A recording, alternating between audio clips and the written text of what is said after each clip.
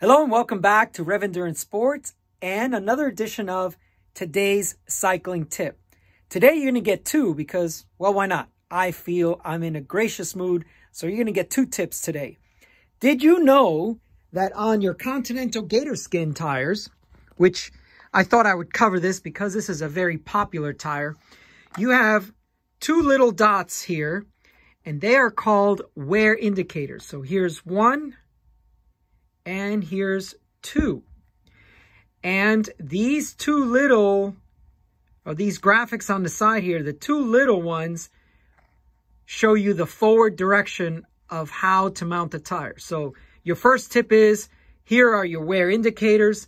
These two little puncture looking holes, they will tell you when it's time to replace your tire because the manufacturer says once these are now flat and not as prominent, then that means we can no longer guarantee all the puncture resistance we said we would give you. And then the second tip is these little triangles are the indicators for the forward mounting direction of the tire.